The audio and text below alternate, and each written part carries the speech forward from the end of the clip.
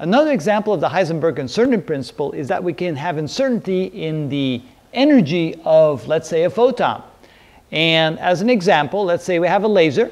The laser shoots out a beam, but a very, very short beam. In other words, with very quick fingers, we turn the laser on, we turn the laser back on, and we leave the laser on for a period of 1 × 10 to the minus 14 seconds. So you have to be really fast. And a small little piece of a beam comes out of the laser, and let's say that the wavelength of that light coming out of the laser, it has a wavelength of 650 nanometers.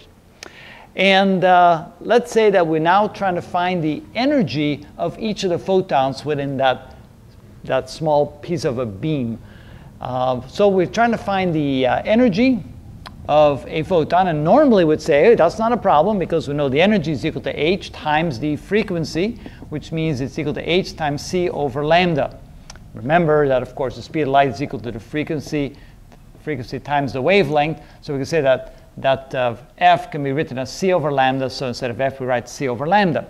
And plugging in the numbers that we have, this is equal to 6.626 times 10 to the minus 34 joules times seconds, multiplied times the speed of light, 3 times 10 to the 8 meters per second, and then dividing all that by lambda, and we said lambda was 650 nanometers, like so, and as before, we should get this as the energy of that photon, 6.626 e to the 34 minus times 3 e to the 8, and divided by 650 e to the 9 minus.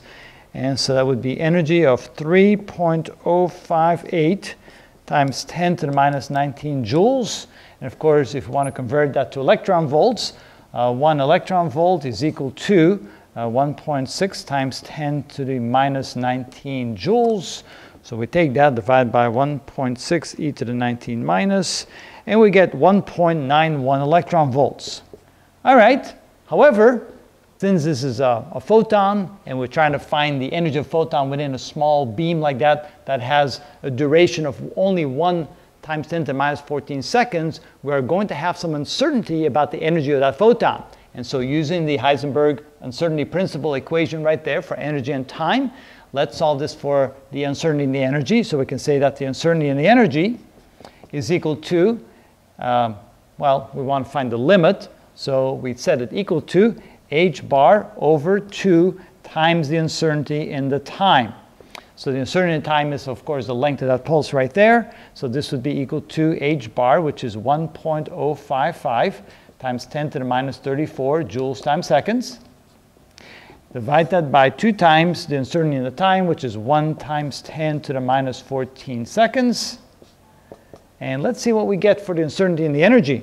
So we have 1.055 e to the 34 minus, divide that by 2 and divide that by 1 e to the 14 minus equals, and we get 5.275 times 10 to the minus 21 joules. Of course, converting that to electron volts, we have 1 electron volt divided by 1.6 times 10 to the minus 19 joules.